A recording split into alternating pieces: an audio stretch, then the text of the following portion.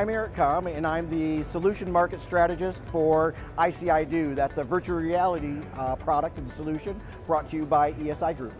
What we're seeing lately is that we're starting to engineer cars that have never been made before. The idea of a car that drives itself, a car that I'm going to use like a living room, is a new thing, and we don't have any experience in building those.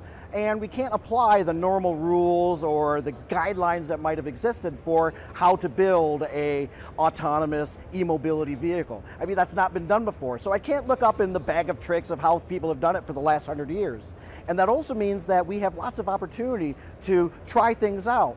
But also we have these short timelines, really aggressive product development goals, and how are we going to figure out how to build that car if we don't have 20, 30, 40 iterations to figure out how to do that?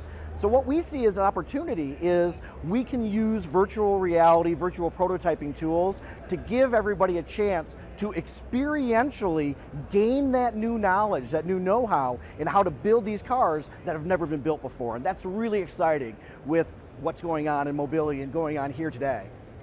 Computer simulation and analysis have been mostly focused on deterministic pass-fail criteria for automobiles. But we're really seeing now today that we need to bring back the human into that design process. And what we're really trying to do is try to find a more human-centric way to evaluate our products, the processes that make them, that operate them and maintain them, and also the people, how they're going to interact with those new products in the future.